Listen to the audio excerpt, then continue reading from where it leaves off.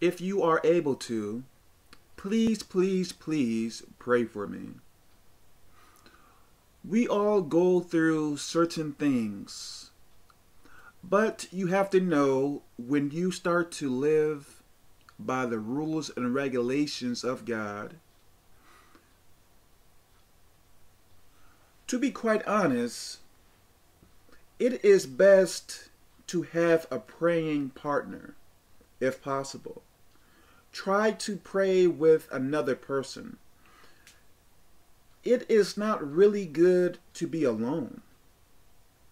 It is always good to have backup, because you have to know that we are in a spiritual war. So, as in war, it is always good to have someone to back you up. So, I am asking you all to pray for me.